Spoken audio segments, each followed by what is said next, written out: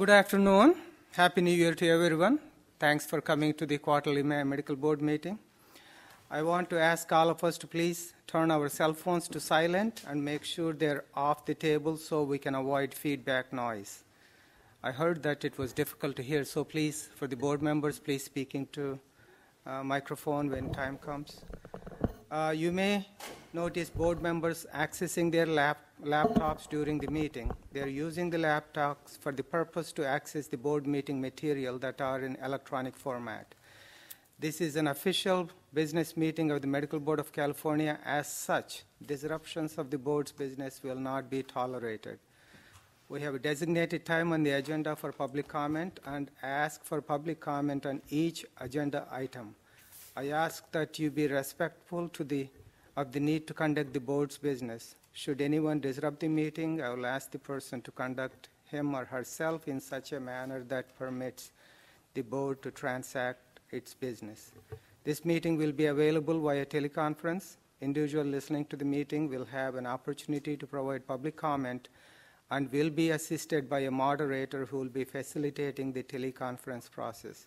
For those members of the public participating via teleconference, please wait until the moderator has introduced you before you make your comments. To request to make a comment during the public comment period, press *1. You will hear a tone indicating you are in the queue for comment.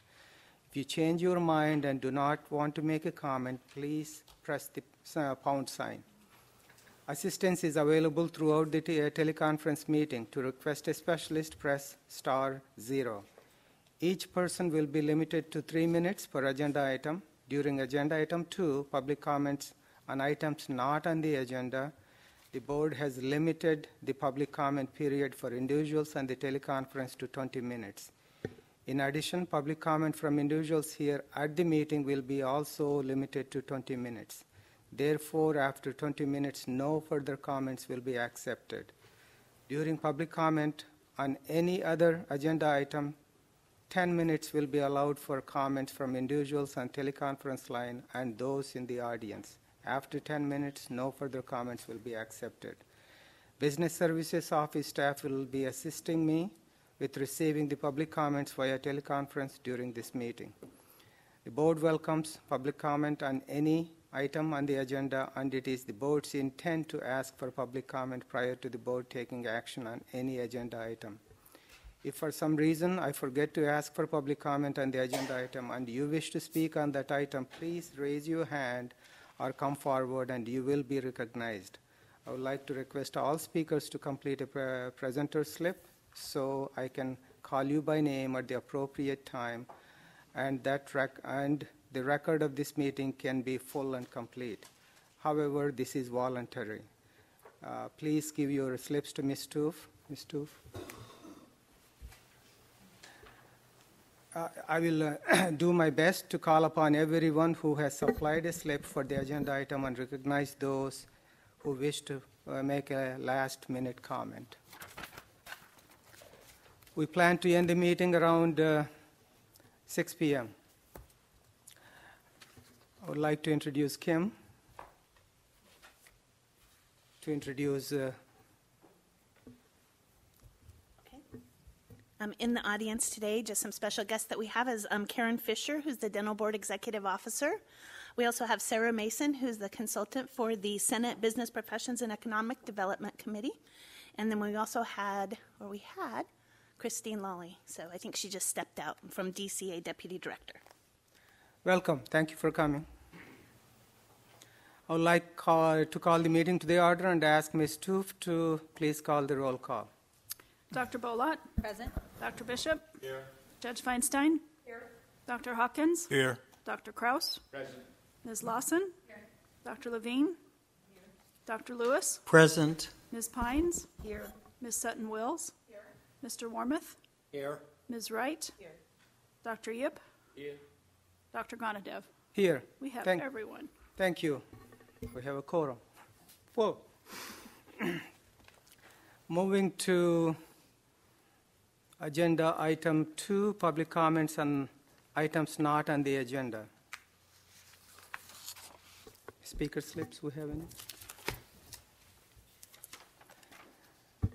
First one is Ruth Haskins, President of California Medical Association. Ruth, welcome.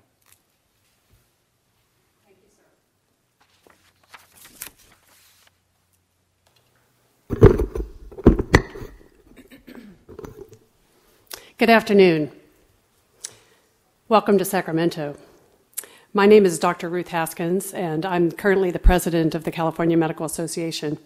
I'm an obstetrician gynecologist. I practice in Folsom, California, and I have been a licensee of this board for over 30 years.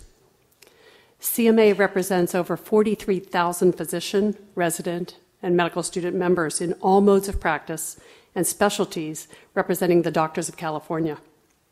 Our association is dedicated to promoting the science and art of medicine, the care and well-being of patients, the protection of public health, and the betterment of the medical profession. CMA values and appreciates the excellent working relationship that we've developed with this board and your staff. While our organization might not always agree with the board on all issues, the board's willingness to solicit and respond to input from the stakeholders has been critical to establishing a healthy dialogue around our shared goal of ensuring that the patients of California have access to safe and high-quality medical care that's provided by experienced and well-trained physicians. For example, the CMA particularly appreciates the board's collaboration and support on the passage of Senate Bill 1177, which provided the authority for the board to establish a statewide physician health program. California patients and physicians need the support and assistance of such a program this can provide. Quality health care depends on a healthy physician workforce, and the board's recognition of the need to address physician health has been critical to highlighting this important issue. CMA looks forward to working with the board to develop and implement the regulations that will make this program a reality. As we enter this period of change and uncertainty for health care delivery, both at the state and federal levels, the board's role supporting physicians and their patients will be even more important. Combined with the board's upcoming sunset review, we recognize that 2017 will be a very busy year, during which the board will be responding to many new state and federal proposals related to the practice of medicine. We look forward to continuing to work with the board, providing the perspective of the practicing physicians of California. Thank you for having me here, and welcome to our city. Thank you, Dr. Haskins, and it will be board's intent to work with all stakeholders. Thanks for coming. Any other comments? Any comments on the phone? Comments on the telephone.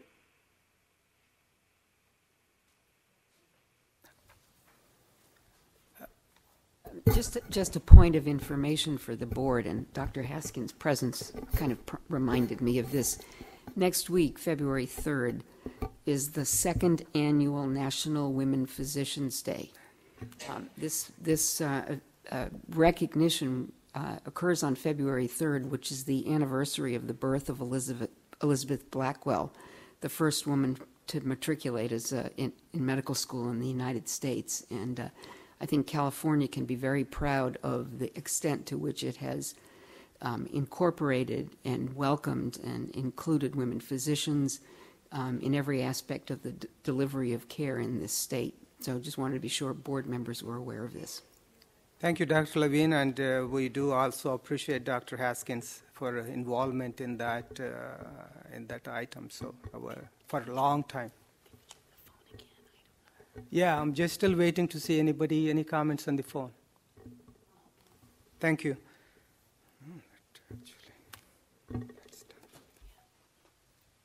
Okay, this was a very quick open session before we go to closed session. We're back on time. Pursuant to Government Code Section 11126A1, the board will meet in closed session to conduct the annual evaluation of the executive director. So we are going into closed session. Please, everybody leave. Thank you.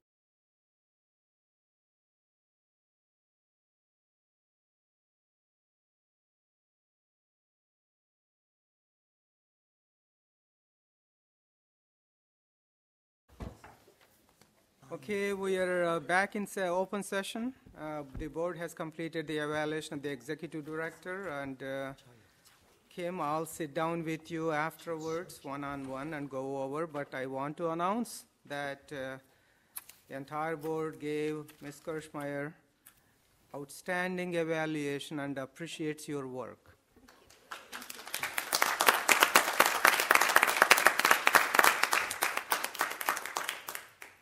Thank you for all you do.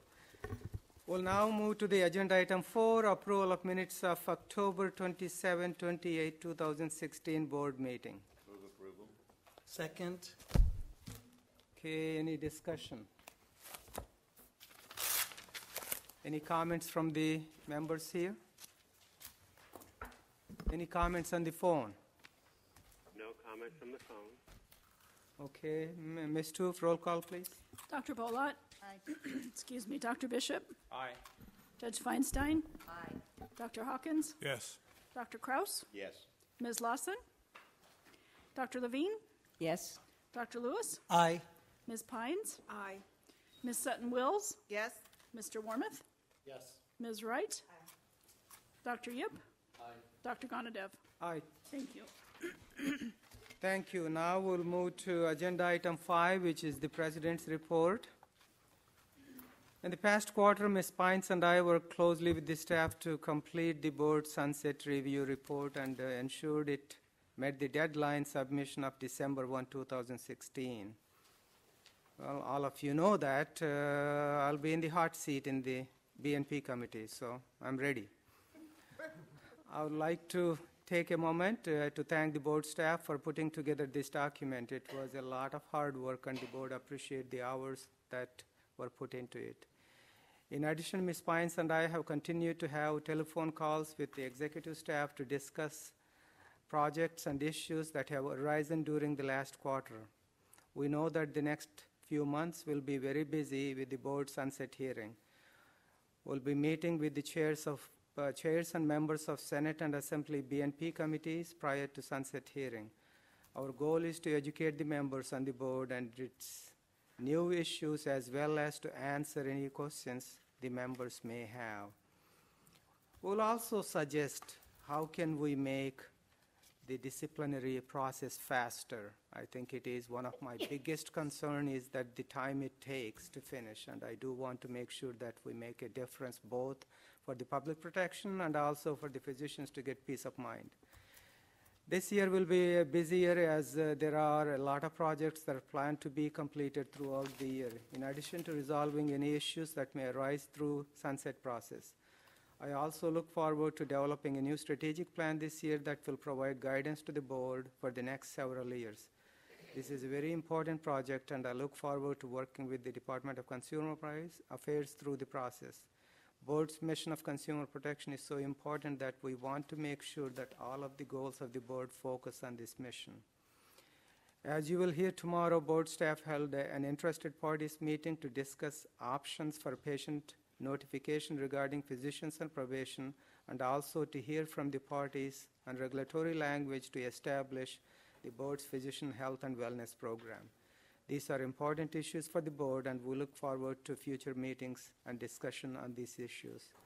The board continues to reach out to both public and physician groups to educate them on the board.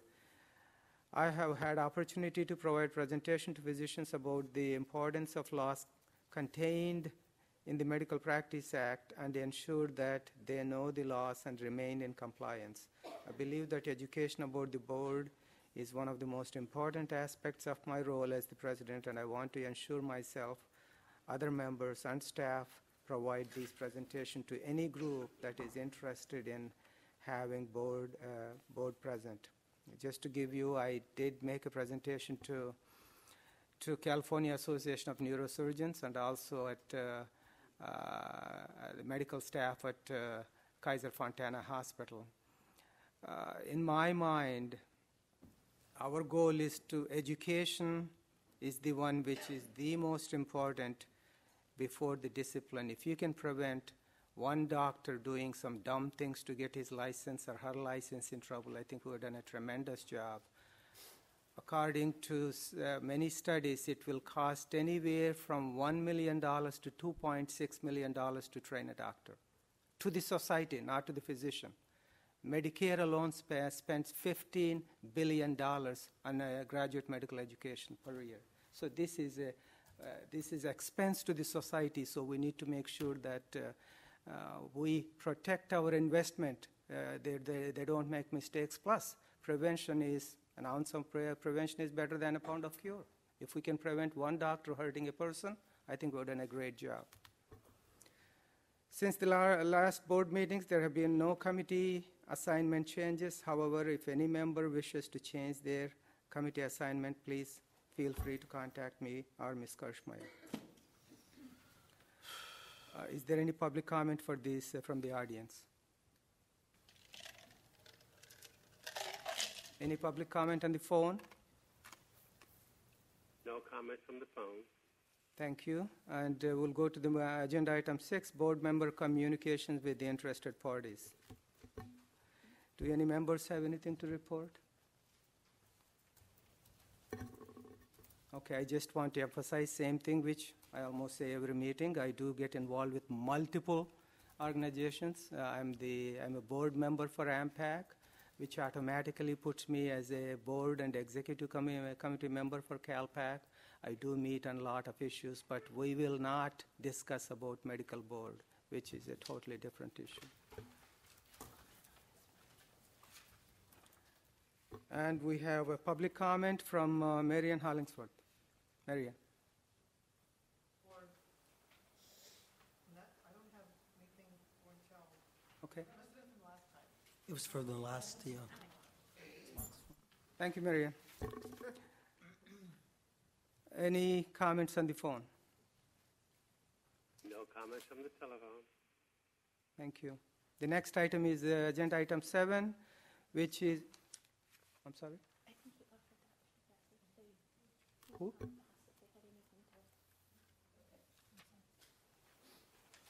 Go ahead.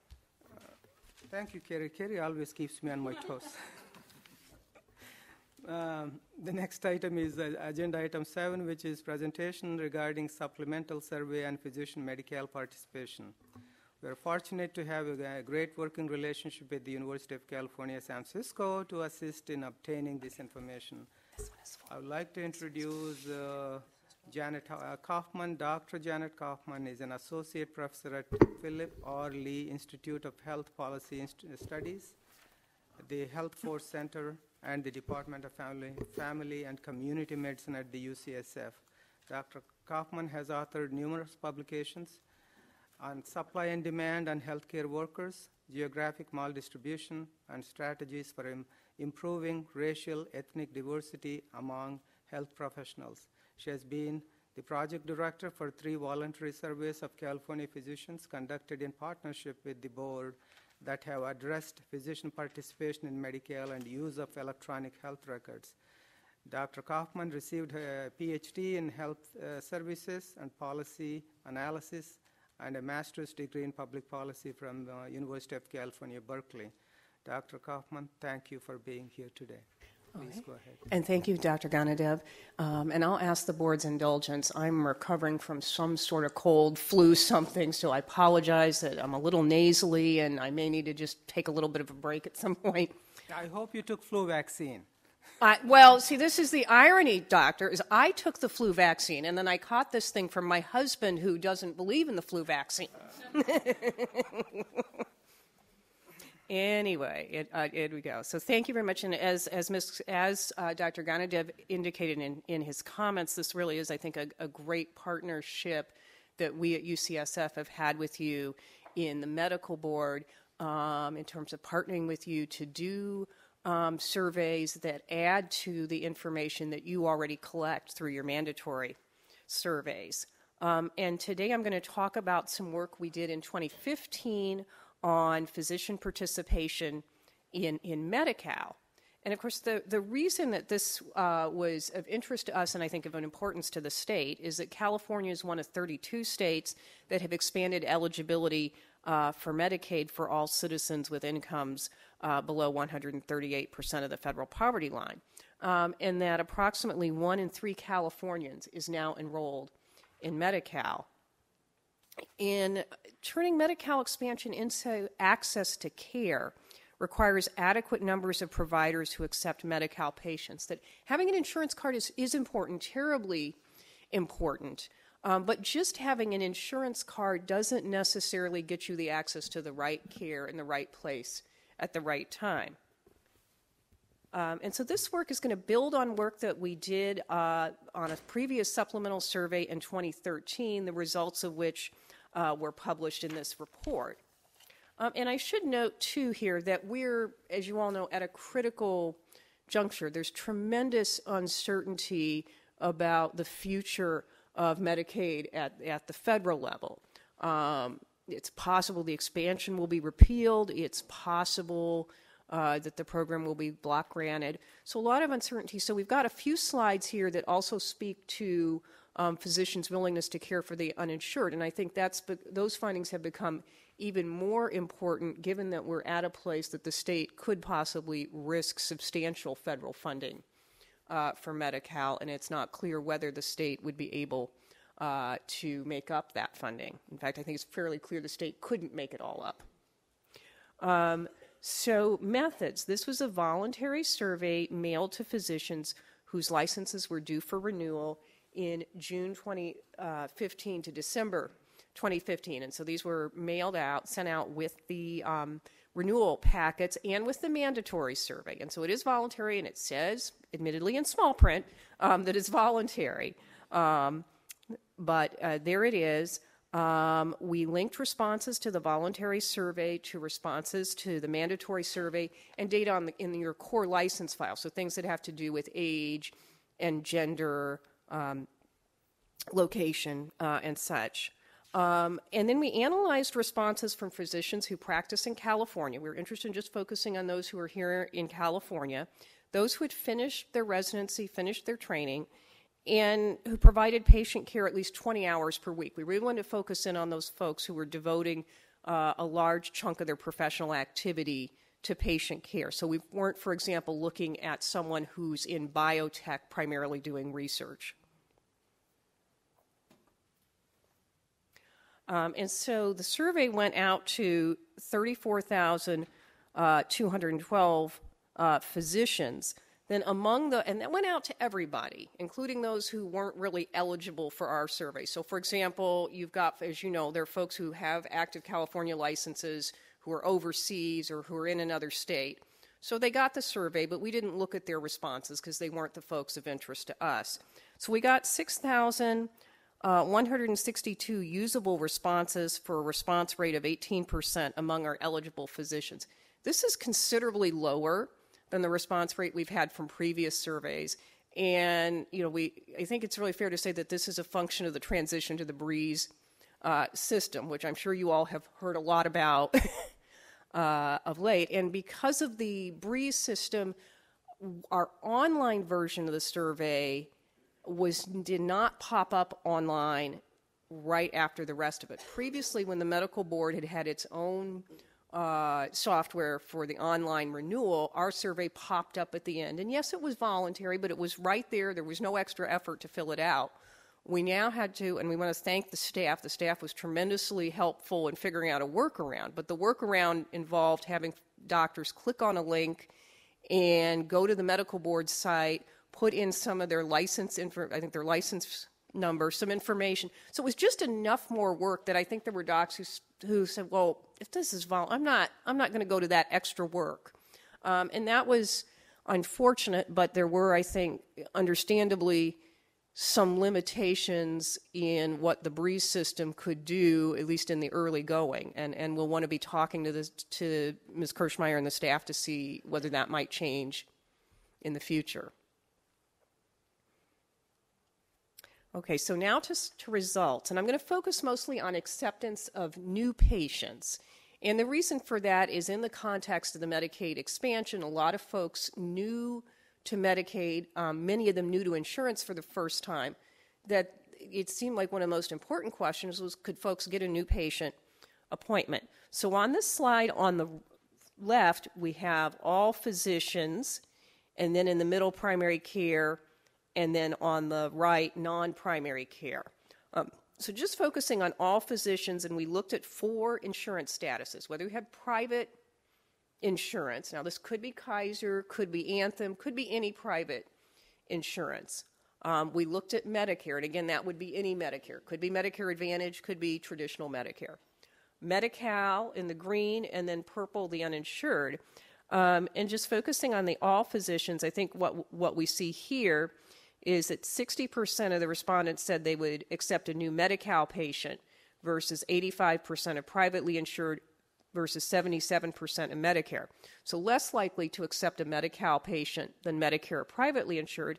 If we go over and look at the purple bar, the uninsured, only 38% willing to accept a new uninsured patient. So I think the message there is while access for Medi-Cal beneficiaries is not all that we'd like it to be, it's better than access for folks who are uninsured.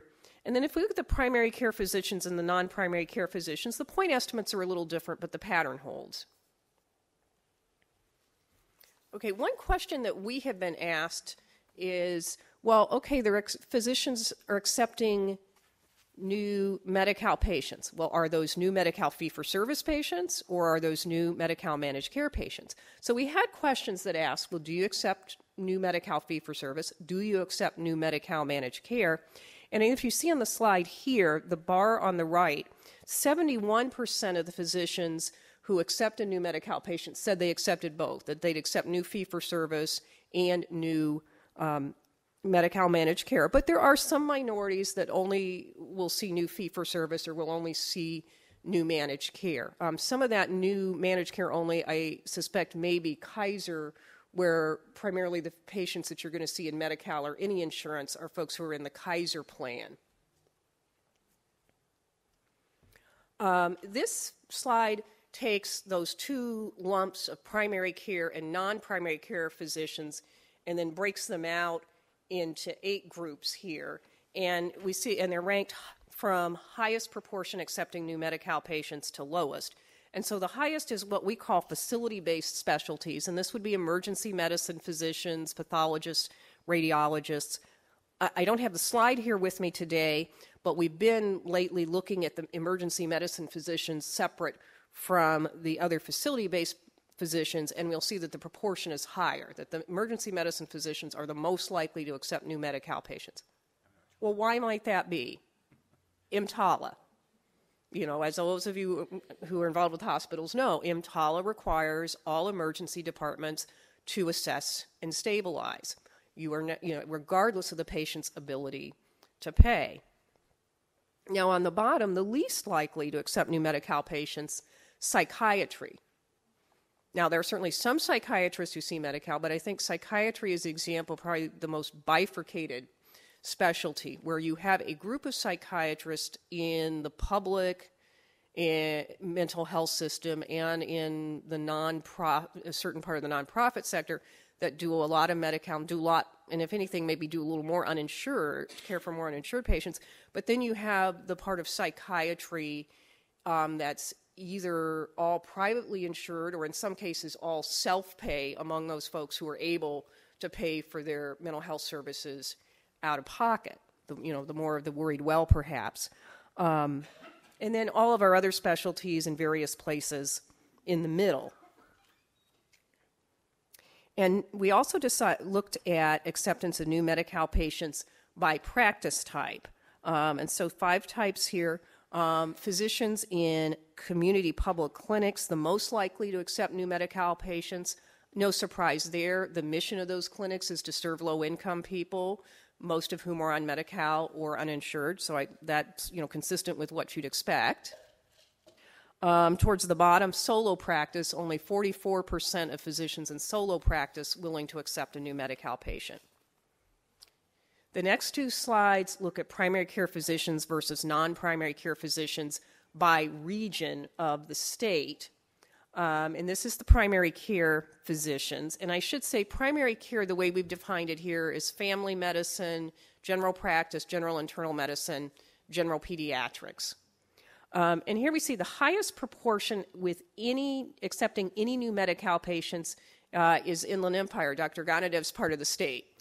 I think I know the comment. I know actually for everything, not just primary care, including specialties, is that IEHP is the main Medi-Cal managed care plan. Mm-hmm. They pay the physicians significantly better than Medi-Cal rates, and their bureaucracy is a lot less when it comes to authorizing. So those are the reasons why Inland Empire has the highest acceptance. Great point. Hold it. We'll come back to that thought a little later.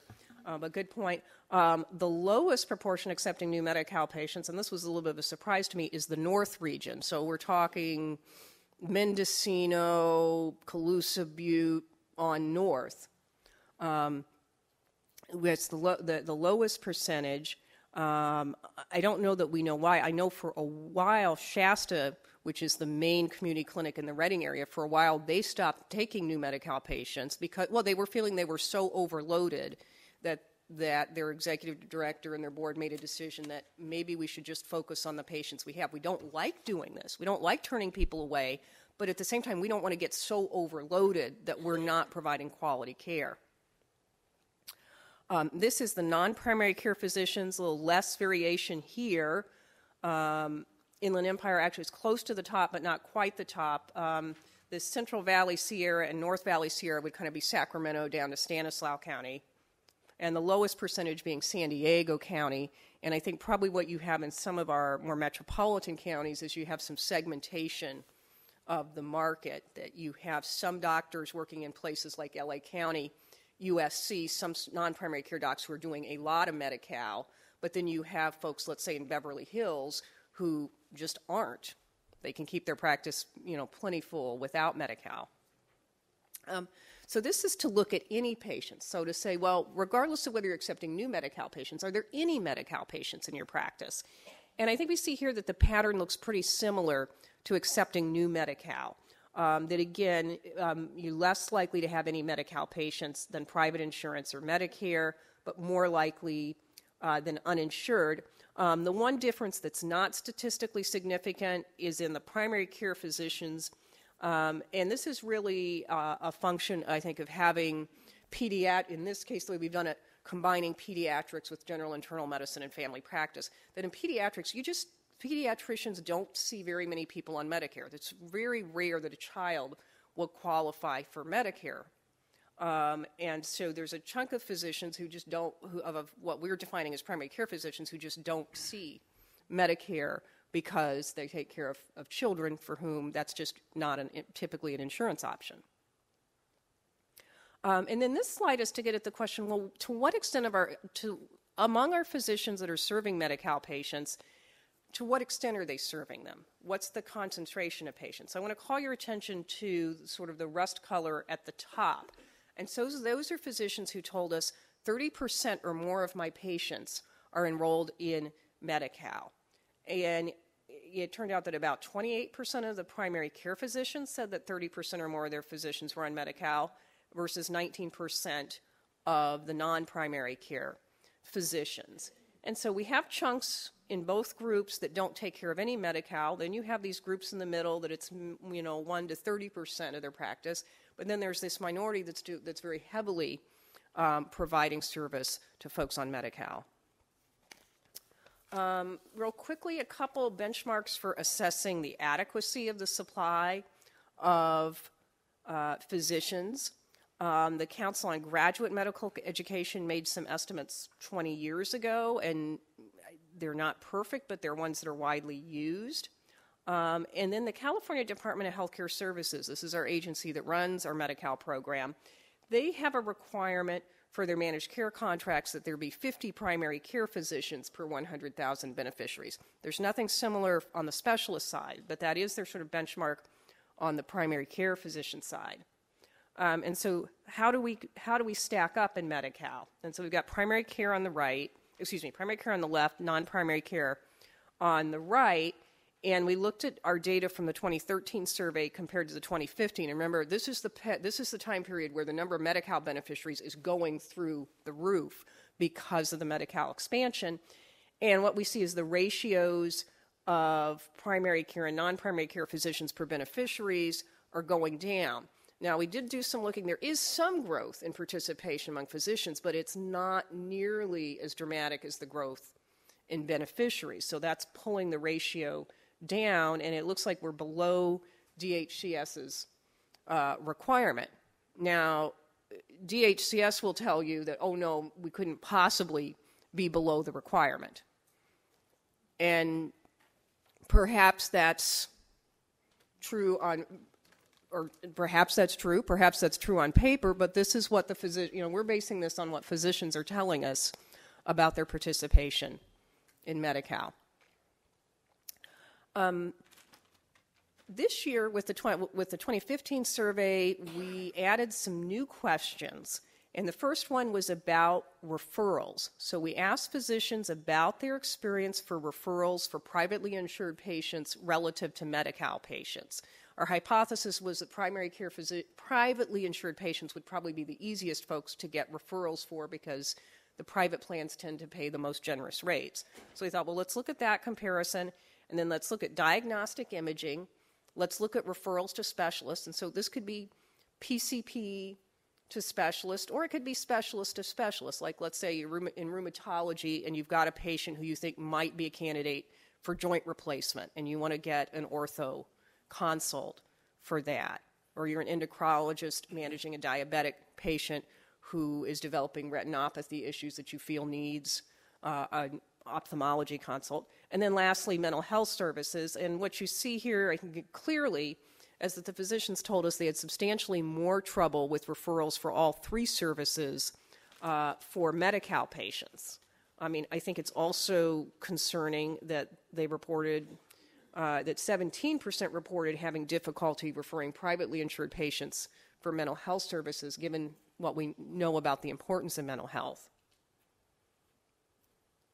Then we asked physicians questions about why you limit the numbers of Medi-Cal patients in your practice. Now, some don't. Again, some in emergency departments or in community clinics are taking all comers. But we know that we know based on our findings that some are limiting. So we said, well, why is that? Well, the number one reason was the amount of Medi-Cal payment. And they could check, there were six options. They could check off as many as they wanted. And these are folks who said that this was a very important or moderately important reason. So one was the amount of Medi-Cal patient. And as Dr. Gonadev's alluded to, there are some of the Medi-Cal managed care plans who are paying physicians substantially more than the fee-for-service rates. So it may well be that those who didn't see this a problem were doctors in Inland Empire and other places where they're being paid better. But that was the number one reason.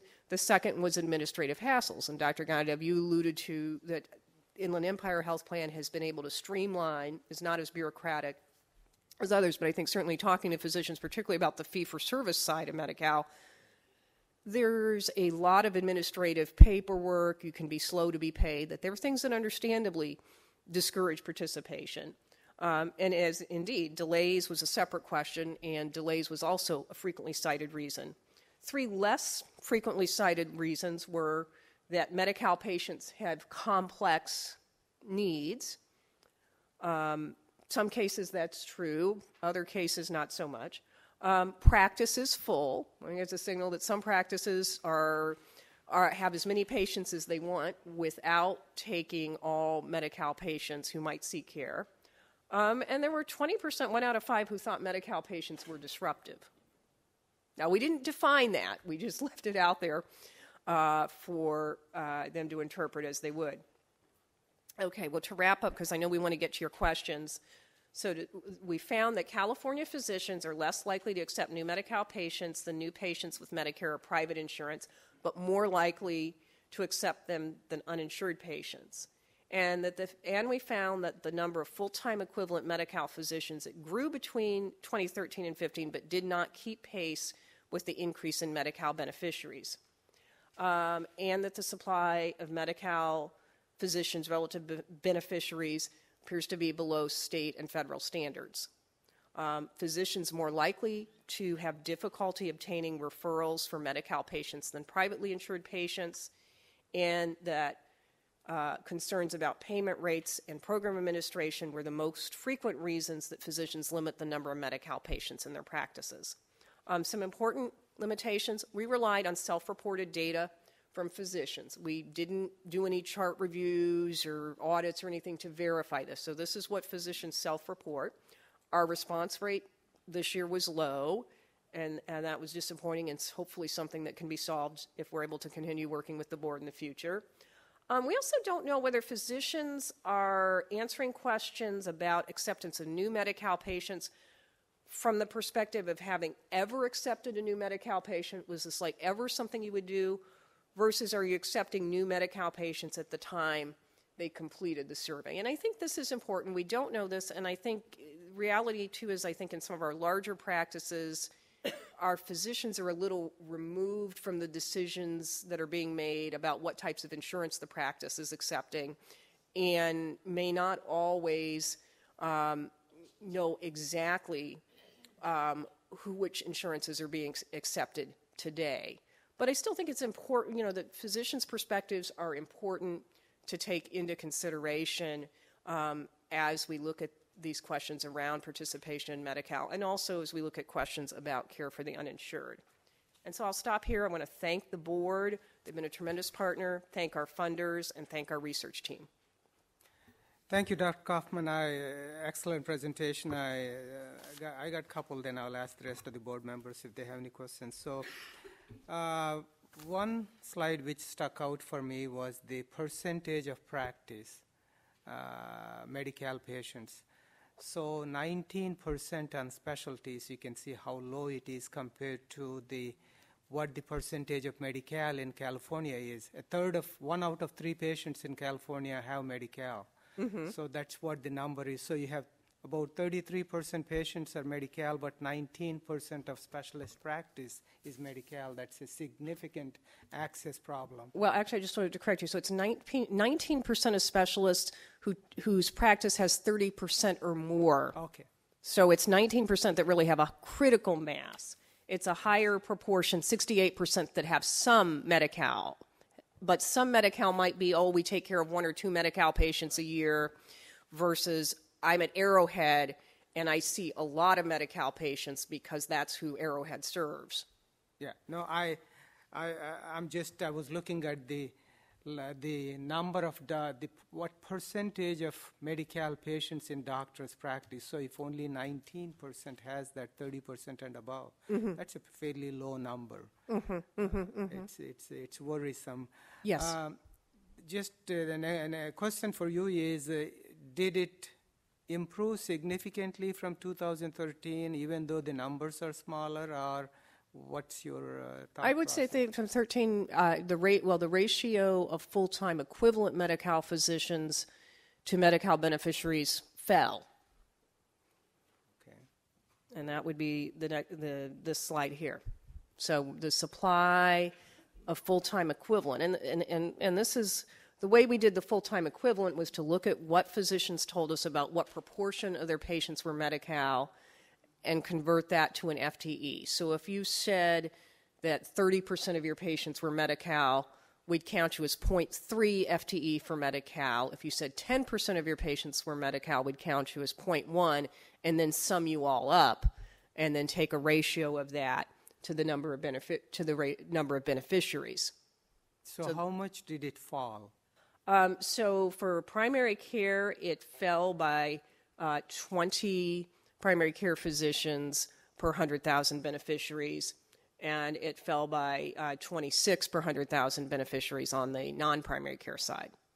Those are significant numbers. Very, very significant. And I think the thing to keep in mind is that this is a period, I didn't bring the graph with me, but if you plot Medi-Cal enrollment, this is a graph that goes kind of like this. It's very big ramp up in a short period of time, because the Medi-Cal expansion just really substantially increased the number of Californians who are eligible. And while there has been some uptick in physician participation, instead of a line that goes like this, it's maybe a line with a much smaller slope. Thank you. Dr. Levine. Sorry. So did you correct for the percentage of time the physician was actually working? In this analysis, we didn't. We treated everybody who was working 20 hours or more the same. I don't have the slides with me, but we did do an additional analysis to correct it. And the point estimates changed, but not the conclusions. Right, because if it's 30% of a half-time practice, that's not. You're right. Got to You're correct right for that.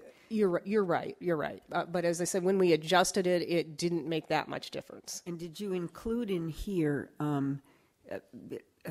nurse practitioners, advanced practice nurses who are actually primary care providers? So that is a very good question. The answer is no, because this is a survey that we do in partnership with you and the medical board. We are doing some other work where we're pooling some of the medical board data with data on physician assistants and NPs, and we'll have a report on that out shortly.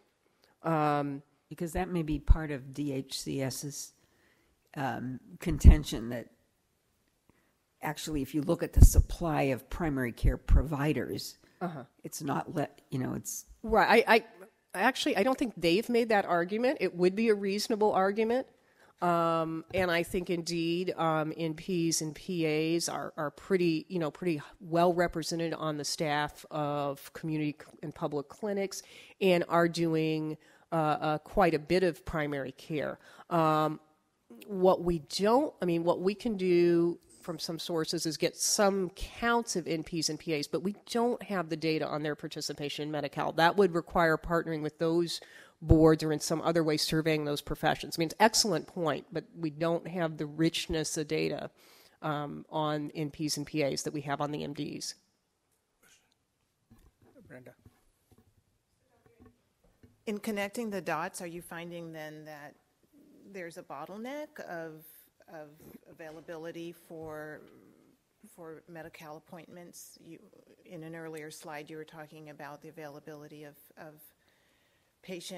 new patients for Medi-Cal referrals and a lack thereof. Is there a bottleneck at some point, or are you not looking at that? Well, we were asking physicians about their acceptance of new patients. We, have not surveyed patients, but I think our findings are consistent with, say, the California Health Interview Survey, which does survey the public, and folks on Medi-Cal who respond to that survey generally report more difficulty obtaining access to a physician than people who have private insurance. And I think there's certainly a lot of anecdotal reports in the media about difficulties accessing appointments with both primary care and specialist physicians for folks on Medi-Cal.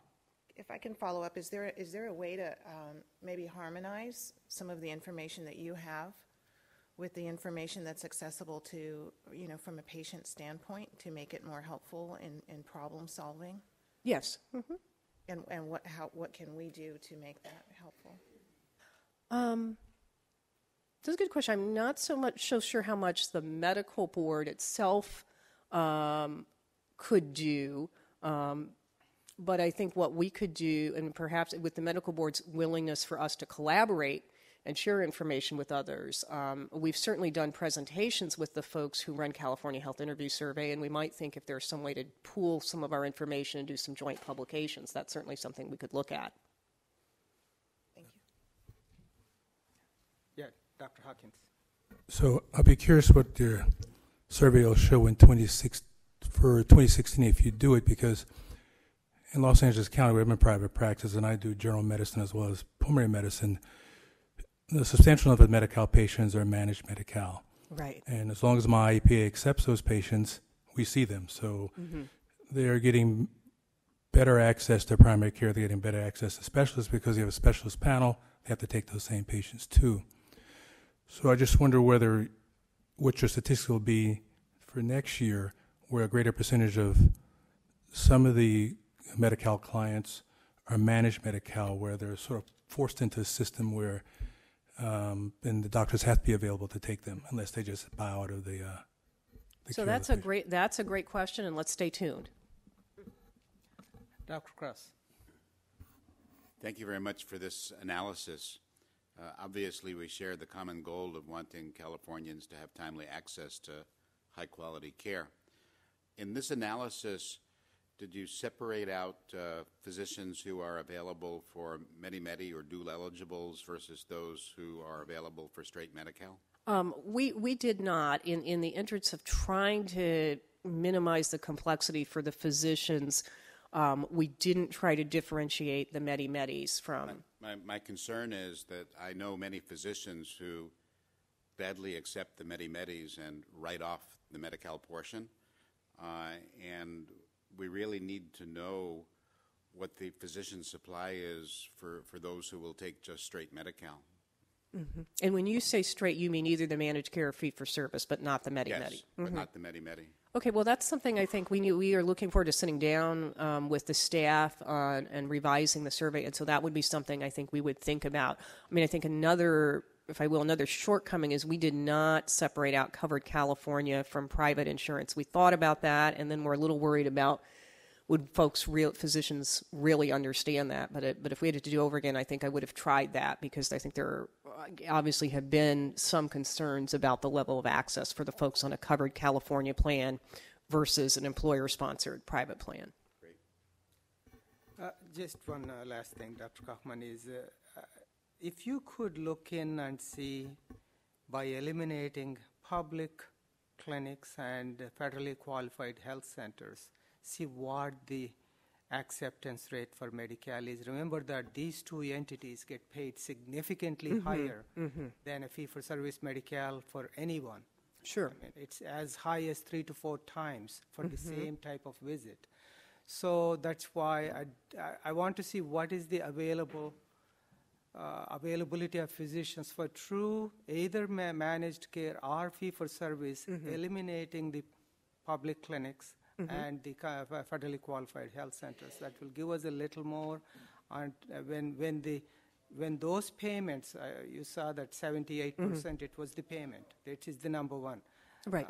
I was surprised why 20% thought that they were more disruptive. I don't think they haven't seen too many private practice patients who are not as disruptive or even more. So that just bothers me that somebody thought that Medi-Cal patients were more disruptive. So I think if you could do that, that will be great. Okay, that's a great suggestion. And because you are right. You are right. Those incentives, those payments are much higher.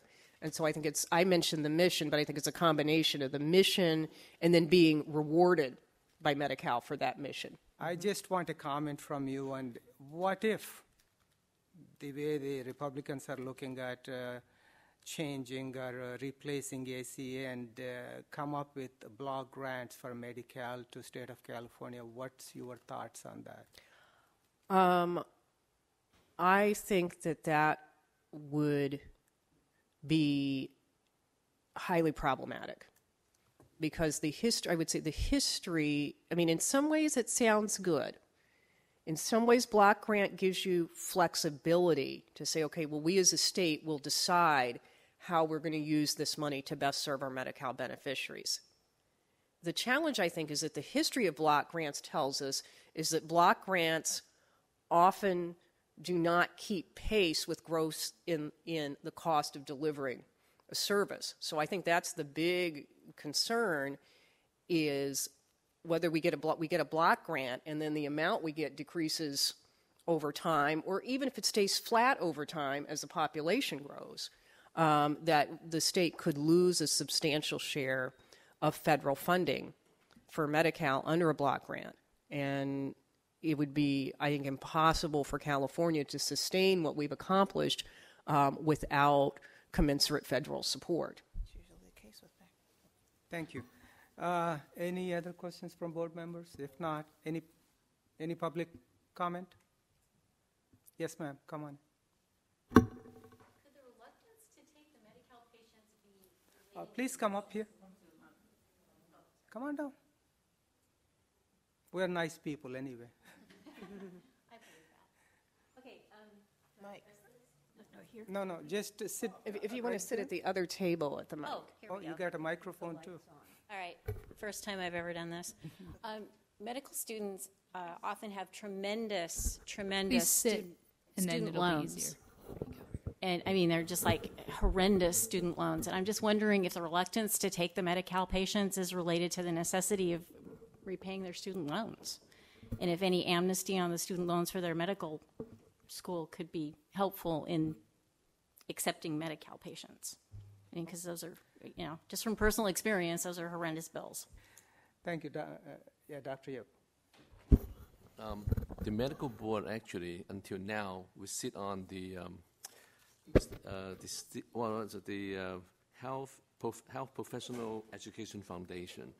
They're a program that we actually give physicians up to $100,000 loan write-off if they practice in certain area, underserved area. And as a matter of fact, if you're a pediatric surgeon who on staff at Children's Hospital Los Angeles is actually considered underserved and would get that loan write-off too. Not to mention go to like Shasta County or some underserved area. They are the ways that the student loan can be helped. Not only just for medical doctor, for nurse practitioner, for PA, for nurse too. Okay, thank you. Thank you for comment. Any comments on the phone? No comments from the telephone. Thank you. Moving to agenda item number 8, update, discussion, and possible action of recommendations from Midwifery Council meeting. Ms. Parwan. Hello. I'll be really brief because I know you guys have already read all of this, right?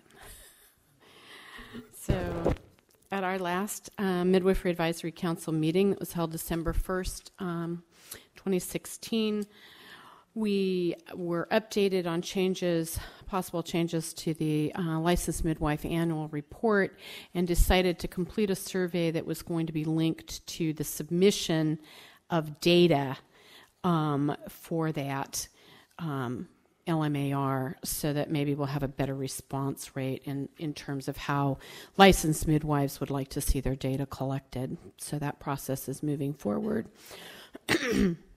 The midwifery assistant regulations, as you know, are going to be discussed in, I think, the next agenda item, so I won't go into that.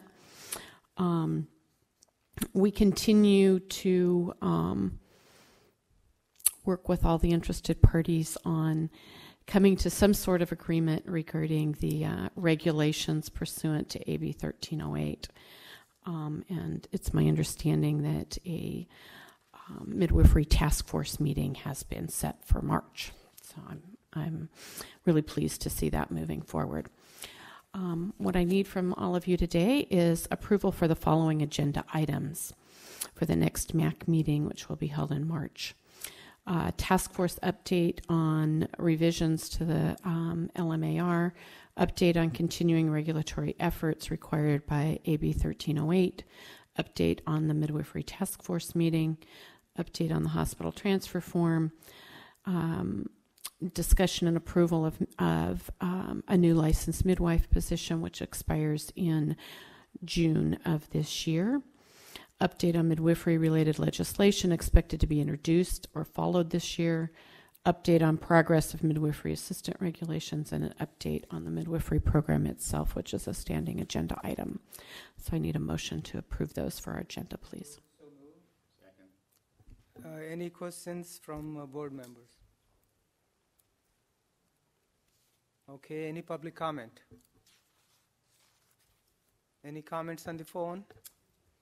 No comments from the phone. Ms. Toof, roll call, please. Dr. Balat? Dr. Bishop? Aye. Judge Feinstein? Aye. Dr. Hawkins? Yes. Dr. Kraus? Yes. Dr. Levine? Aye. Dr. Lewis? Aye. Ms. Pines? Aye. Ms. Sutton-Wills? Yes. Mr. Warmoth? Aye. Ms. Wright? Aye. Dr. Yip? Aye. And then Dr. Gonadeb. Aye. Motion passed. Thank you, Kim. Not Ms. Toof, but Kim. Moving to agenda Thank item, you. Agenda item number 9, update from Midwifery Task Force. Ms. Kirschmeyer. Well, I'm happy to report that we actually have a meeting set up for March 6th with our task force. And again, our task force members are Dr. Balat and Dr. Levine. So we will be meeting with members of ACOG and CAM at that time.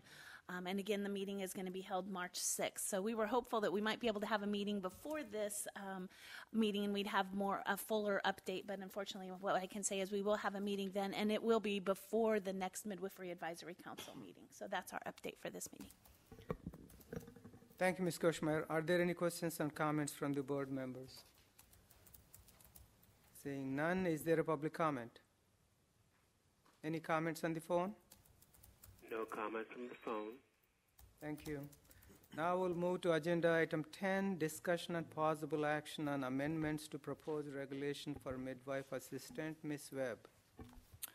Thank you very much. Please turn to agenda item 10, and you'll see that I did a summary of the changes to our proposed regulations that are moving through the rulemaking process to allow licensed midwives and certified nurse midwives to use midwife assistants. And when you look at them, it looks like there have been major changes, but they've really just been reorganized as the bulk of the modification. But in addition to that, just some housekeeping matters where we've added the note for the authority and reference below each proposed section. We are incorporating a document by reference, which will be part of our 15-day notice to alert people that a new document has been added to the rulemaking file.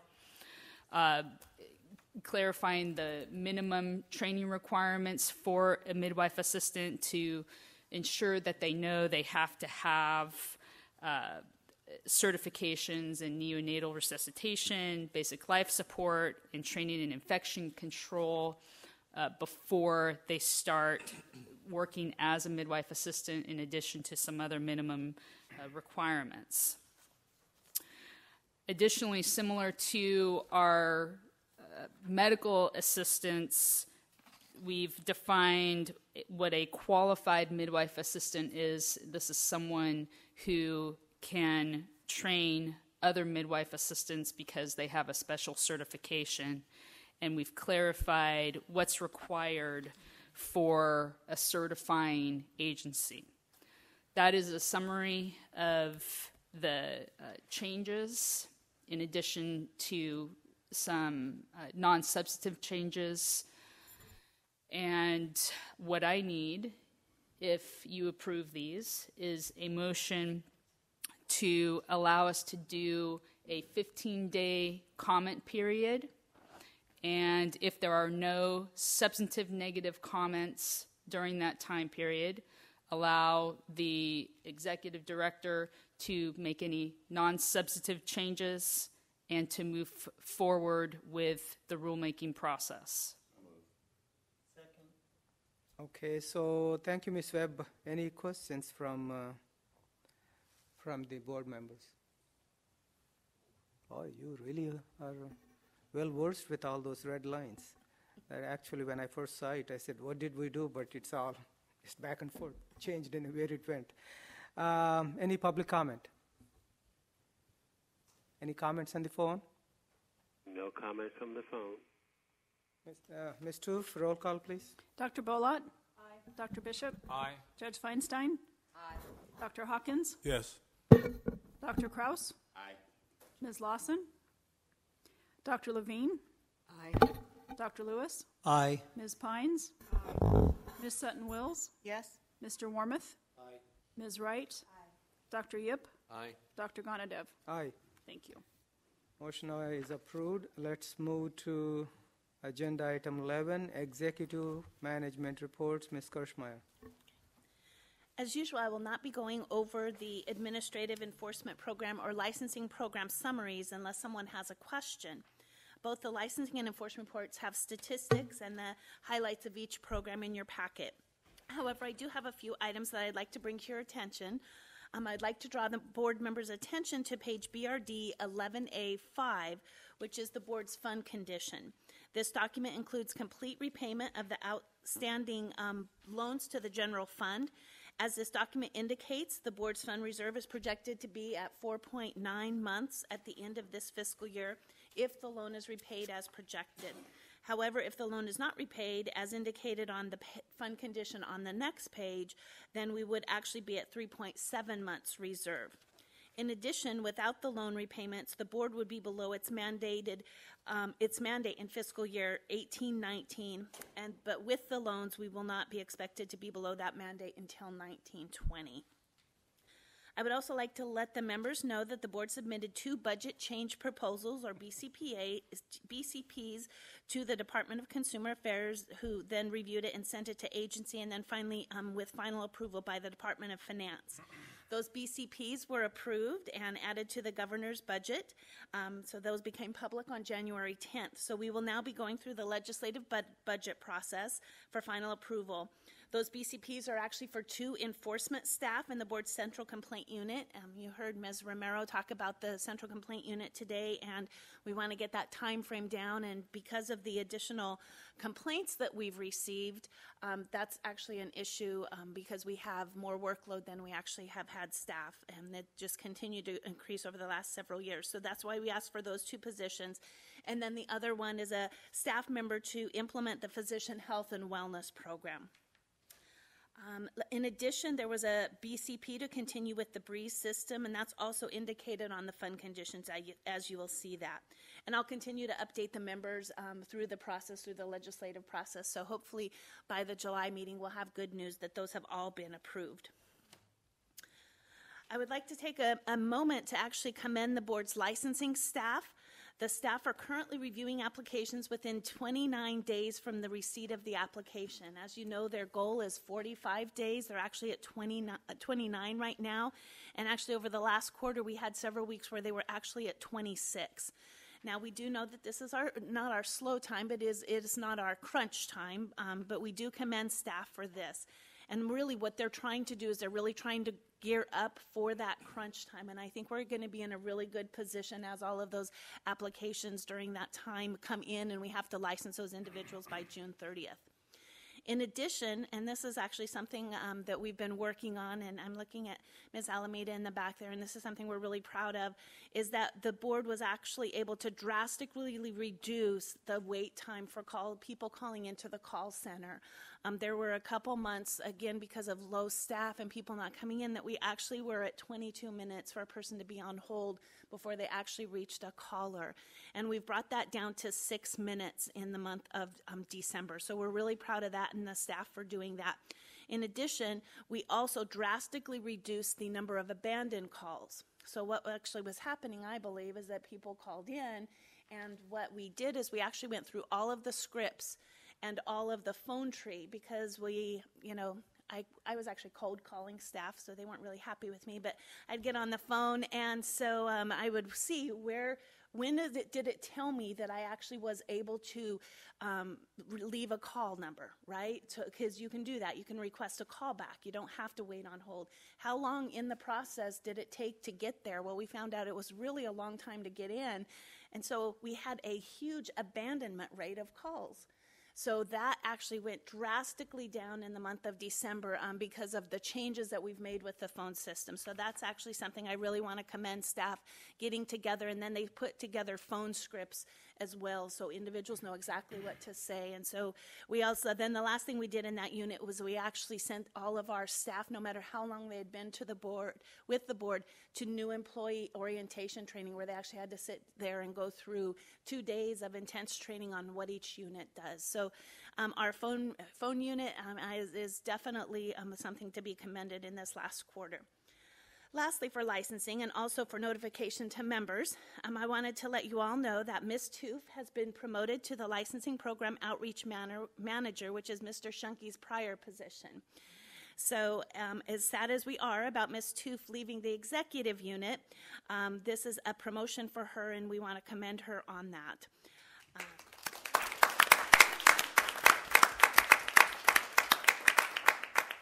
So I will be filling her position within the next month, so if you call me and I'm angry, you'll know why.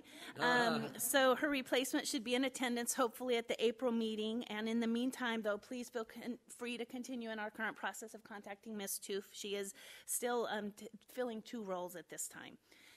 In the administrative summary, I identified several meetings and presentations that have been conducted, but I wanted to let you know of a future presentation that I will be doing. I've actually been invited to join a panel at a meeting hosted by the Food and Drug Administration in Maryland in May. I'll be sitting on a panel with the Federation of State Medical Boards, the National Governors Association, and the University of New Mexico, talking about the board's requirement for continuing education on pain management. So the FDA is actually looking into the issue of opioid misuse and abuse, and they want to know some background on our requirement to have doctors take mandatory CME in that area. So I'm going to be talking on that panel. In regard to CARES, along that same line, as of January 15th, there are at least 76,000 physicians into the CARES system who's registered in CARES 2.0. And then several others who were in 1.0 but have not updated their information. There is a number that's there, but it's consolidated with pharmacists and everything, so we can't pull out which ones are just MD. So it's actually higher than that 76,000. And actually, more important to me is that at the last meeting I reported in a 1 month period between September and October, there were actually 193,000 patient activity reports that were pulled. So that was the individuals going in and pulling the information. However, between December and January, there was actually 208,273 reports. So this is indicative to show that individuals, now that they have signed up for CARES, even without the mandate, because the mandate hasn't started with SB 482, they are using CARES systems. So they're going in and pulling that information. So that's really good news. And then at the last meeting, I did talk about the CARES education. There's actually a requirement that was introduced for the medical board that we actually have to do education to hospitals and to physicians on the usage and how to use the CARES system. So in early January, I actually held a meeting with the Department of Justice, CDPH, and other prescribing and dispensing DCA boards to talk about what that education would look like. So I'll be working with a small subcommittee to develop a brochure and information that can be disseminated. One item that was actually raised, and I thought it was a really good one, was that once a prescriber has requested a CARES report, what do they do with that information? So there are a few questions that came up about that, and we actually have pain management subject matter experts that have actually already been working with the Department of Justice. So we're going to work with them to provide guidance on what to do with the information once it's obtained. And I will also work with consultants with our board, because we actually have some individuals that we use for those subject matter experts associated with the board, and probably a few of the board members to be sending out that brochure before we release it and disseminate that information. And then lastly, on CARES, on page BRD 11D1, is a notice regarding the decommission of CARES 1.0. As the members may remember, when CARES 2.0 was released, there were several individuals, including some large health systems, that did not have the updated browsers required for CARES 2.0. So DOJ and the board did outreach to encourage individuals to update their browsers, and DOJ has now set a date for the end of CARES 1.0. That date's going to be March 5th of 2017. So we've posted the information on our website. We sent out an email to physicians. We sent a subscribers notice. We tweeted the information. And lastly, I provided the information to all of our large physician organizations that we have contacts. And I sent it out to all of our physician members here, asking you to try to disseminate that as much as possible. So are there any questions on CARES before I move on? Okay. So I'd like to draw your attention to page 11E1-2, and this provides an update from the Health Professions Education Foundation and the Stephen M. Thompson Loan Repayment Program. We are just doing a written update at this time, since we don't have any members on that foundation at this time. In my report, I provided an update on the issue of overprescribing psychotropic medication to foster care children. As stated, the board is awaiting approval from the Department of Health Care Services to finalize the data use agreement as required with the passage of SB 1174. In addition, for those physicians who the board has identified may be inappropriately prescribing, the board is working with the Department of Social Services to obtain authorization to get medical records for those patients. We've been contacted by the Department of Social Services and will be working with them to explain the board's enforcement process and what is needed. For the Federation update, I'd like to let the members know that the staff from the Federation actually visited the board's headquarters office in November. They met with board management to discuss the FCVS process and also walk through the board's licensing process. The FSMB annual meeting will be held in April in Texas, and from the draft agenda, it appears that discussion will take place regarding physician wellness, medical regulation, and public health priorities, regulation in the era of assisted dying, evidence-based regulations, telehealth, the role of CME and licensure, medical errors and reporting, and technology-supported medical decision-making, which all are interesting and something that's important to the board. So it's hopeful that Dr. Ganadev and I will be able to attend. We'll be putting in out-of-state trip requests for that travel. Regarding the sunset review process, I wanted to let the members know that we provided the report to the legislative offices on November 30th, actually of 2016, not 2017, like the error I found in the packet. But the next step will be the sunset hearing, which is scheduled for February 27th, probably around noon. So Dr. Ganadev and Ms. Pines will be presenting for the board, and any of the members, please feel free to attend. Again, we don't have a time certain, but it's really dependent upon the boards that are in front of us and how long they take. The Department of Consumer Affairs actually will be going right before us, and then we'll be following up. I'm sure that they'll be talking to them about the vertical enforcement process. I'm assuming will be one of the issues that they bring up, so it'll be nice to have them right before us, and then we can tag team that issue. And then before I ask Ms. Miller to come forward, I think she's in the back, I saw her, and talk about the strategic planning process, I'd like to let you all know that this will be the last meeting where we have the privilege of being represented by Ms. Dobbs. She has taken a position as the administrative law judge for Board of Parole hearings, and Ms. Dobbs has done an outstanding job in providing guidance to the board, and I want to thank her for her outstanding service to us. Wow.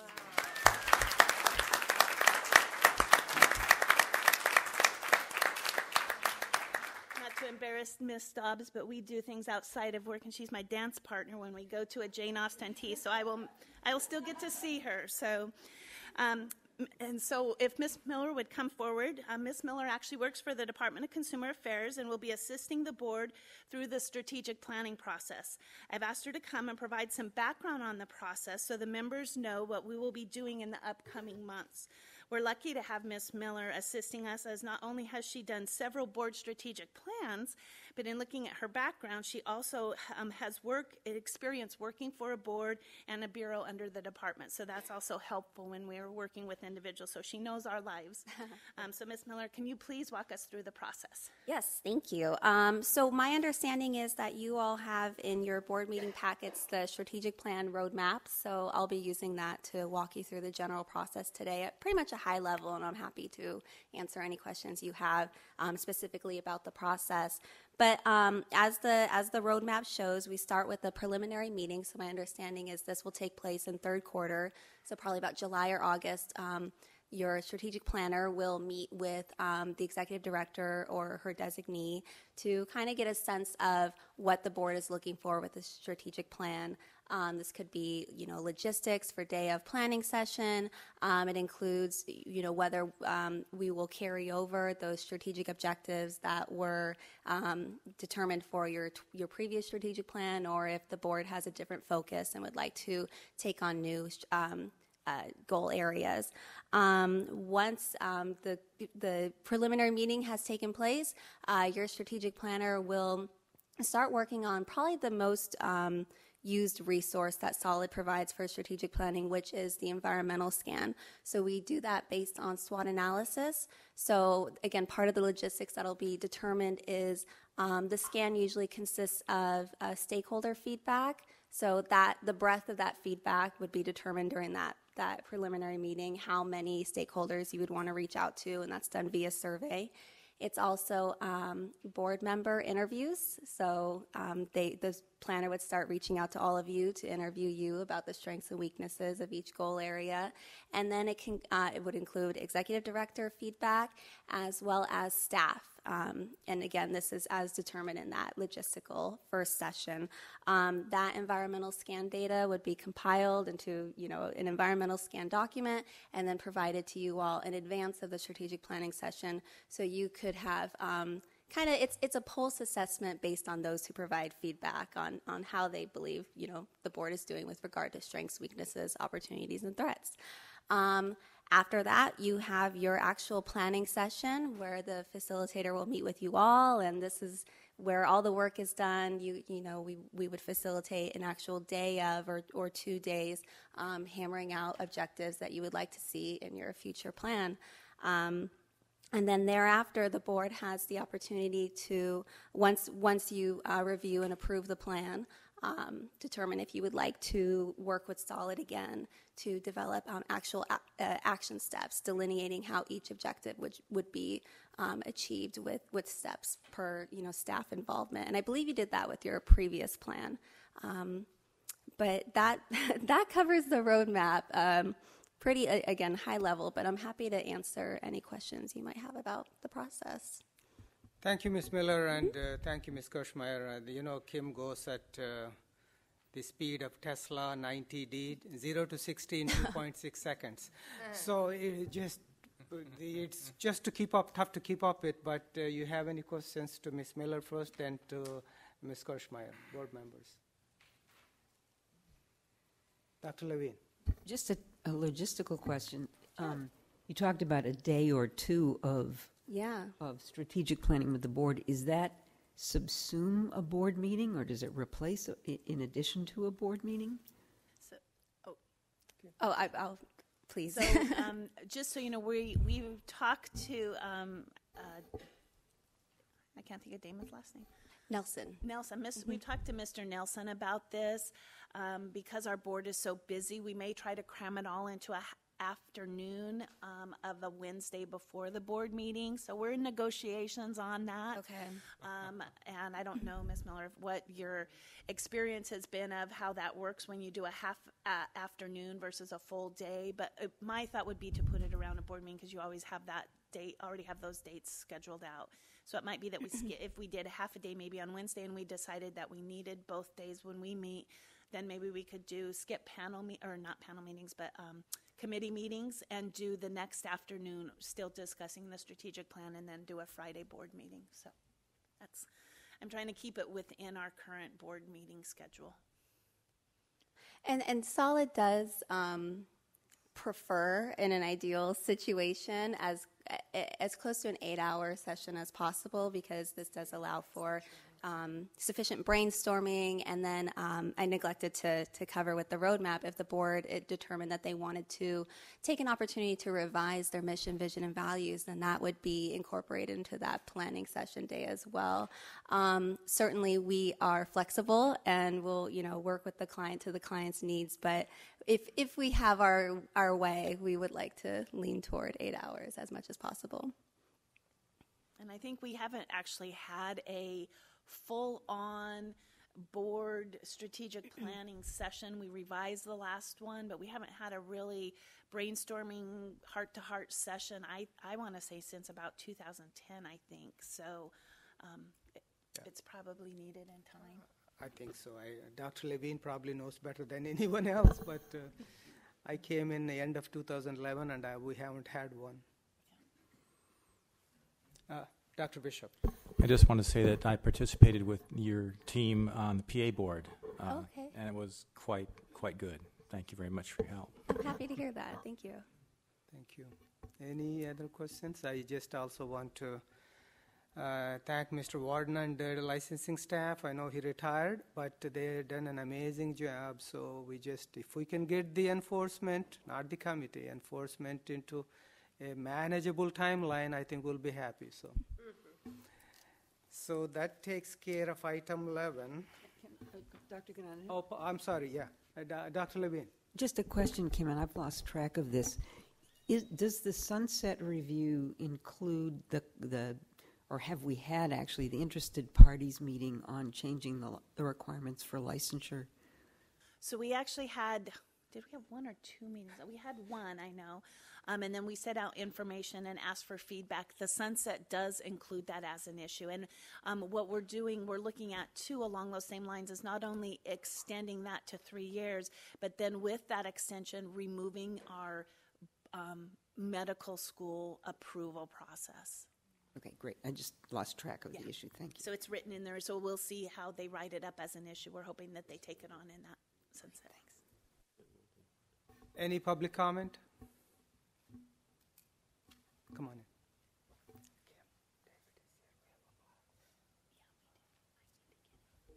in. Hi, my name is Janie Thacker. I'm a residency program director for maxillofacial surgery at Loma Linda University. I had heard also about the increase in requirements to 3 years of ACGME accredited postgraduate training. And I don't know if y'all are familiar with the sort of the nature of our program, but our residents begin with the dental school, they complete that, and then they go on to medical school and residency training. The majority of our training is in oral maxillofacial surgery, which is CODA accredited, and most programs will grant a 1 or 2 year certificate in general surgery. The California programs, as far as I know, including Loma Linda, are a 1 year certificate. So this could substantially affect not just our program, but the other California programs. And I was wondering what the sort of realistic timeline of this is, and if it's going to affect the residents that are already enrolled in our programs at 6 years. And we do have a few that are still going to be finished prior to 2020, after 2020. Thank you. Thanks for coming. And just to give a conflict of interest, Dr. Takar works in my department at Arrowhead Regional Medical Center, where she is a part of the Loma Linda group, which provide the oral surgery services. This is a special issue when it was brought to my attention that these are DDS and MD. These people are both went to dental school and MD school. And when they finish oral surgery residency, they were getting both dental license and medical license. So this change of going from 1 year to 3 years of ACGME program makes them ineligible for MD license, even though they went through medical school and they went through full training to be an oral surgeon, which is comparable to ENT. So I talked to Kim, and we will seriously look at, and our goal is not to jeopardize that. That's all I can tell you. Thank you. Appreciate it. Okay, any other audience comment? Any comments on the phone? No comments from the phone. Thank you. Any comments, Kim? Okay, that takes care of that item 11, right? We just finished. Okay, this is an interesting item. We're moving to item number 12, update on marijuana task force. Ms. Kirschmeyer. So the Marijuana Task Force is actually going to be meeting on February 8th of 2017 to discuss the board's current statement on recommendations for marijuana for medicinal purposes. The task force will also hear from the director of the Department of Consumer Affairs on the California Bureau of Medical Cannabis Regulation. It will discuss Senate Bill 643 that passed in 2015, and it will review the guidelines adopted by the Federation. The task force will hear from all interested parties regarding potential changes to the board's guidelines or statement, and then work with staff on drafting any revisions necessary. So that's my update. Are there any questions? Yeah, any comments from board? Public comment. Come on, sir, please take a seat. My name is Fred Gardner. I'm the editor of a journal of sorts called O'Shaughnessy's. I've been covering the medical cannabis story for 20 years and have been covering the medical board for longer than that, on and off.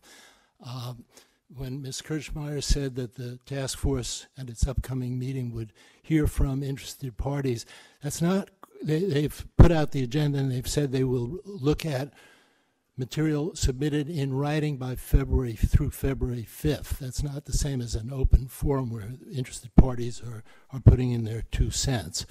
I came here to Sacramento today to put you on notice that you're being used as pawns in a game by big players back east, and the guidelines that the Federation unanimously approved at its event in San Diego last year were drafted by the Federation's lobbyists back in Washington. They constrain cannabis clinicians in several important ways. Apparently, Dr. Krause can confirm this, the task force has backed off one of the important ones, which would constrain cannabis clinicians from using cannabis themselves medically with the approval of their own physician. They're not going to be taking input on that at the next task force meeting. I don't know if that's a stepping away from what the FSMB is pushing, but there, you may have seen an exchange in the December 13th issue of JAMA between some doctors from the Society of Cannabis Clinicians and Dr. Chowdhury of the FSMB. And in that, the doctors had noticed some serious discrepancies between the guidelines adopted in San Diego that Ms. Kirchmeier and Dr. Krause voted for, and the, quote, summary of the guidelines presented by Dr. Chowdhury to the readers of JAMA in his viewpoint. And he answered in the December 13th JAMA, he did it again. He basically misrepresented what he had written the first time. So my appeal to you today, for your own sake, for your own honor, is to ask your task force to look into the discrepancies between the guidelines adopted by the FSMB at its convention last year and the summary that Chowdhury published in JAMA. And there should be input. To put it simply, I think you should ask Chowdhury what he was thinking, how he thought he could get away with this. I know we live in an age of fake news, and this might seem like I'm making a mountain out of a molehill. He just added a few little things and subtracted a few little things. But I'm calling your attention to it because you're party to it. And please conclude. I've put some of these materials online at beyondthc.com. Thank you. Thank you. Ms. Kirchmeier. I would just like to clarify that for the task force meeting, we have actually put out an agenda that calls for individuals to submit things in writing before the meeting because we'd like to get as much information before the meeting. However, the meeting will be open to the public and any individual will be able to come there and make comments on each of the agenda items on there. So, yeah. Thank you. Any other public comment? May I make a comment? Yes, Dr. Krause. It should be known that the FSMB is merely an advisory organization without authority, and each state medical board takes its own action cognizant of the FSMB, but not bound in any way to follow FSMB guidelines.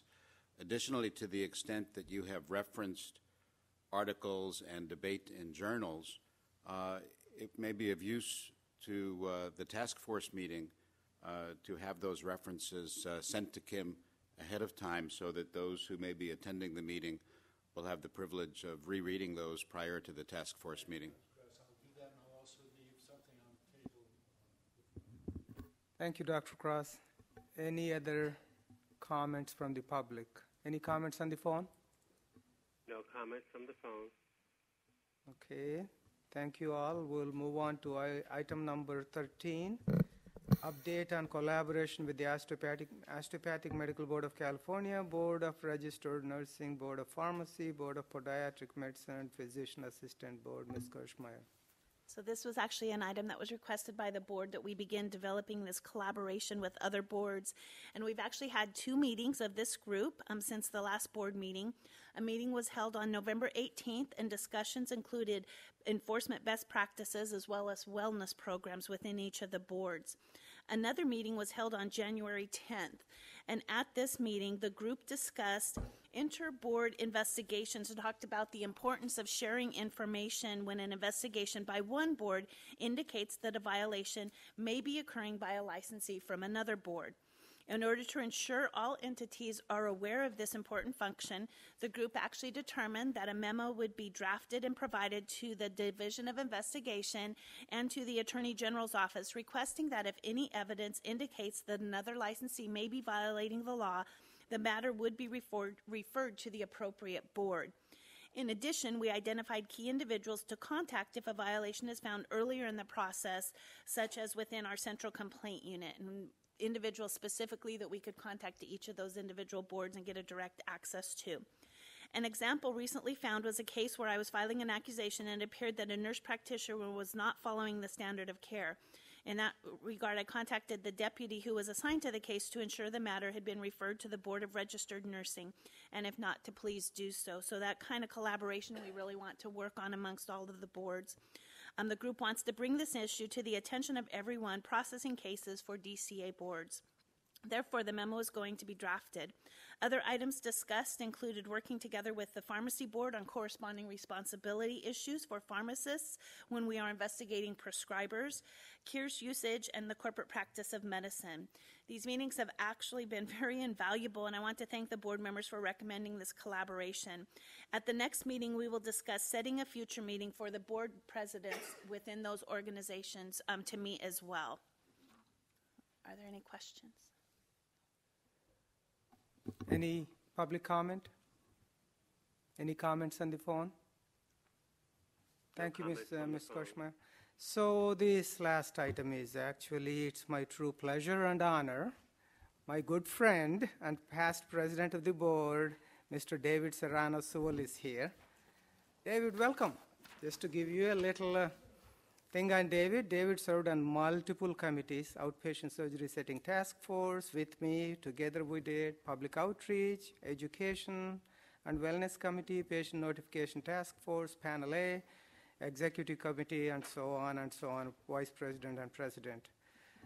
David was a leader in consumer protection and public and physician education. I would like to ask my good friend, Mr. Serrano-Sewell, to come forward to recognized by the board for putting his time and everything he has for the benefit of this board and consumer protection. David, thank you.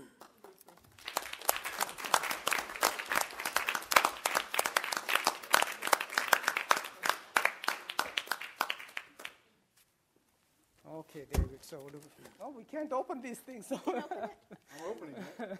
Yeah. So this is from the board, and I haven't opened, so I do not know what's in there. Thank you. We actually miss you. We thought you were going to be here for longer, but decided not to be. So thanks for all your service, though. Thank you. Yeah, please. Sit down. Yeah, well, yep. We're going to ask him, but well, thank you very much. It's I have to wear glasses now so that's something that has definitely changed since I last saw you all. But I do want to say a few words. One, that it was an incredible honor to serve on this board. The mission and the duty of this board is so important. When I first got on and became president and vice president, I asked Dr. Levine, what should I be thinking of? And she said, consumer protection, obviously, that's the mandate, but to elevate the practice of medicine. That is the charge of the medical board. I thought it was true then, and it's definitely true now. I know that you're busy. It sounds like you're busy addressing a lot of important and compelling issues for the public, so thank you for continuing to do that. And I have been keeping myself very busy, but when you have a great experience, you do miss the people, right? And I have to tell you, that's what I miss most is working with all of you. First and foremost, Kimberly, who's amazing, who does a phenomenal job as the executive director, but her hardworking staff, the legal team. I also want to say thank you to Lisa. She always does such a great job in organizing the meetings and getting the notices out. But all the staff that is takes a hand in producing these medical board meetings. A lot of work goes into it. So thank you. I don't know, is anyone from the Attorney General's office here? But I want to, hello, hey, I didn't see you over there. Good to see you. Good to see you, Gloria. Thank you for all the work that you do and your team. It's just incredible. The Department of Consumer Affairs, incredible partnership. But most importantly, the public, the interested parties that come to the meetings, that keeps you and kept us informed, and the associations, and it's that input that creates a better work product. So, thank you. I'm gonna open one of these right now. Yeah. Hey, it's your time the board gave you. Thank so you. You can Thank do you. anything with it. Claire's in 5th grade. No. I'm never good at this. This is awesome. Thank you.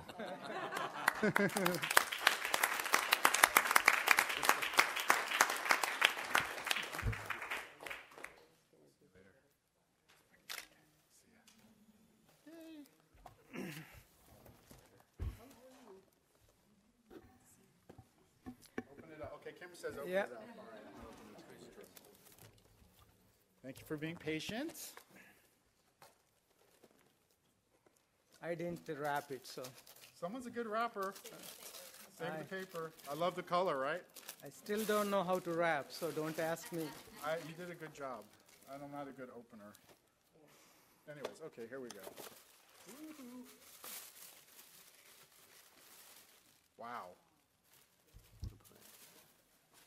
This is pretty nice. Yeah. Let's hold it up, David. All right, that's all. We're going to take a picture. Hey there. DFS. Yeah, you got it. Thank you. I really appreciate this.